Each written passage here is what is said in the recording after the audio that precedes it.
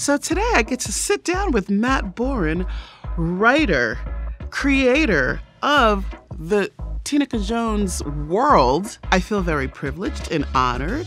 One, that you would ask me to participate, and then two, that you would take the time to interview a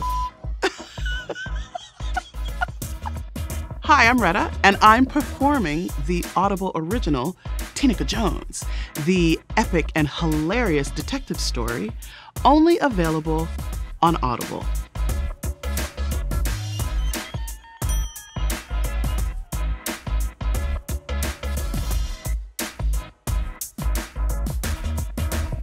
My thoughts were, this is very Matt Boren. I could hear you, one, performing it. But two, because I'd done it, I'd read it when we did Tuesdays at 9, which was a writer's group that we would go to. It just felt very familiar, It was kind of settling into Tinaca.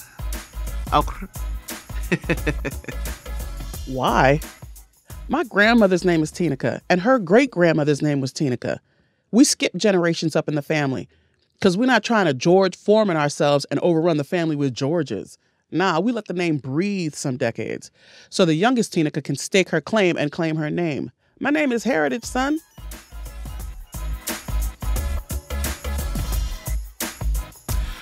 I guess, I'm familiar with the story. I knew it.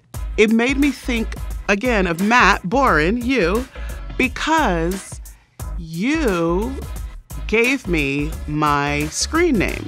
You would call me Unforgettable. It's rare that I meet someone and don't give them a nickname, even if it's me calling them by their full name when they're used to be called by their nickname.